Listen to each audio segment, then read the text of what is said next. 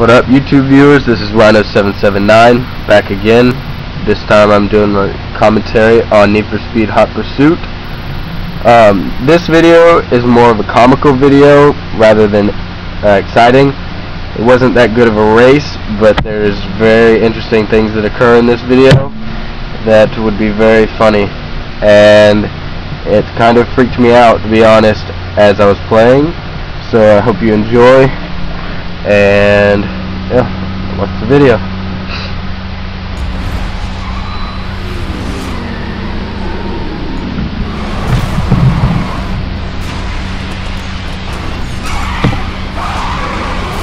The car I'm racing in is a Lamborghini Superleggera.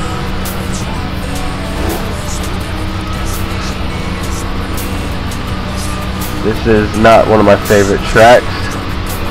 This is more of a full throttle track, not many turns, just basically a freeway race. I don't usually play this game that often, so I'm a little rusty. I haven't played in a while.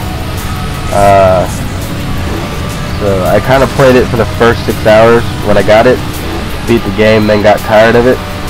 It was a fun game while it lasted, but after a while it just got tiring.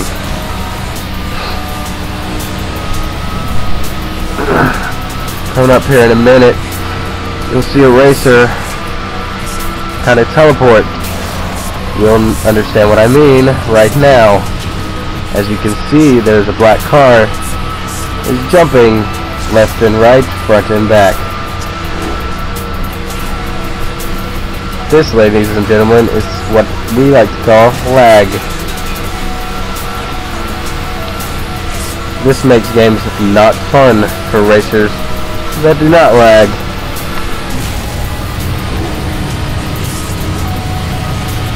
And right here, I kind of stayed behind him on purpose for the first part of the race, just to see kind of what would happen, because I kind of wanted to see how the race would turn out. I stay behind him until he somehow wrecks, and then I just take off and win the race. So yeah, I kind of wanted to see what would happen, so I just stayed behind him right here as long as I could.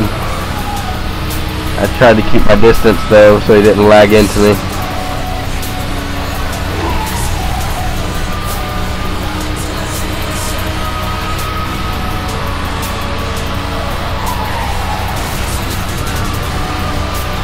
And this was by far not one of my best races.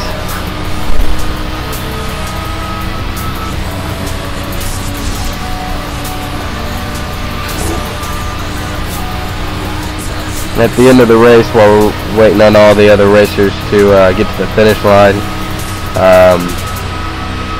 I'll play you some information on this car. Give you a few facts.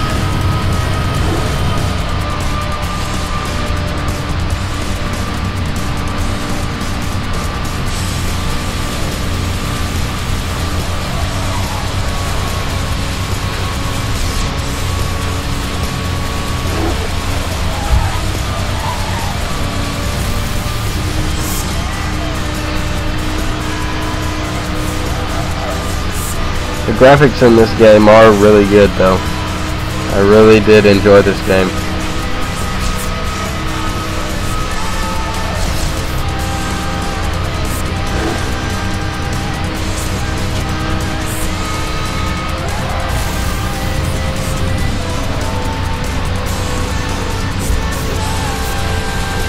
This is True Game Critics. Please subscribe.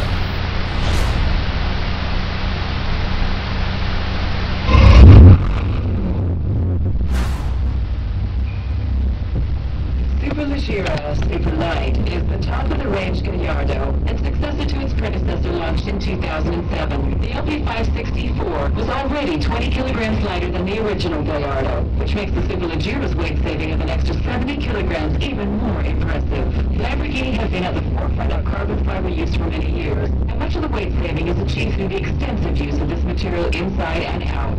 Forged aluminum wheels with titanium bolts and firmer shock absorbers and anti-roll bars increase the car's threat breathtaking cornering potential. The lightest Lamborghini currently available has not seen a reduction in style. The rear windshield and side windows may be made from polycarbonate instead of glass, but these and its prominent fixed rear wing and large front split define this Gallardo's racing intentions.